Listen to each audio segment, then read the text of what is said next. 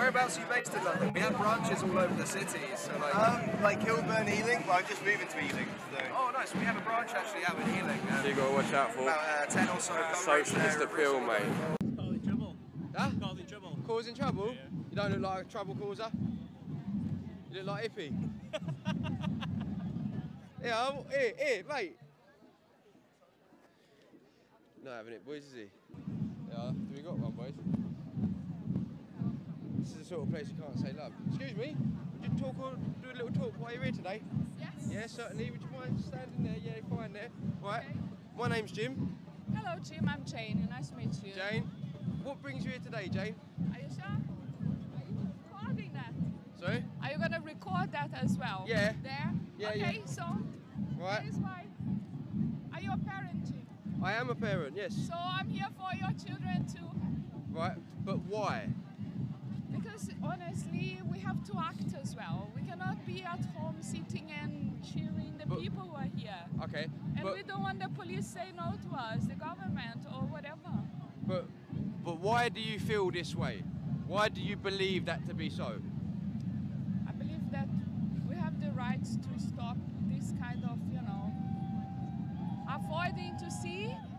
Right. Let's stop the blindness. Right. I'm here because I'm not blind. Right, okay. So, I want to be a nicer human. are you aware of the IPCC's R6 report, the new report? Yes, and now that Have you read it? Not entirely. Not entirely. Do you know how many pages it is? Probably a lot. Yeah, it's 100 and... It's like 3,500. Okay, no. No? I didn't read it. No. No. So that leads me back to my original question. Okay. Why are you here today? I'm here today again to help people to protest. To help people to protest? Exactly. Just to fill up the numbers? No. No? To be here as well. To be here as well. For what reason though? Exactly. They've written a report, Yes. but you haven't read it. Not entirely. My kids are much more politics than I am. Right. So that's why I'm here. All of them. All of my kids. I think you're here because your feelings and your emotions bring you here, and you're worried. But you haven't got good reason to worry. You've been propagandized into believing that there's something wrong. There is something wrong. Okay, and how do you know this? There is something and wrong. how do you know this? How I notice, I'm Brazilian. I've seen what they are doing in terms of exploitation there. Yeah. So that's a systemic problem. That's not nothing to do with the weather and the changing of climate. Are you sure? What, the way that they're taking Killing people there. Yeah, no, but you said exactly. What was the word that you Minas used? Gerais actually has been one of the most affected states because of climate change in Brazil. But you said the way that they was exploiting people. That was the word you used. Yes, exploitation. Exploiting people. You said though. Yes, in Brazil there is exploitation. Yeah, but I failed to see. And all the rich people doing the same as we are seeing here and everywhere. Exploitation of people, and that's what's happened there. I don't know if you have been in a third country, but the situation there isn't good. Right. So many people. So is it about equity?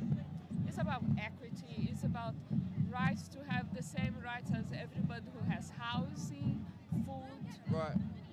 But you don't think geographical location on the earth where you're placed, you don't think that has a part? It's like you can't give people equity when they're not born in equal climates. Brazil's always had a different climate to the UK. No, I'm not talking about the difference of the climate. I'm talking about the disasters of the climate there. The disasters of the climate. Exactly. The rain that has been, devastating my state. The rain. Okay. It never did rain like that. It never did. Ever. And it's getting worse and worse and worse. And why? A place where I lived, now all the houses are coming down with the water that's coming with the Do you know mud. anything about cloud seeding? No. No?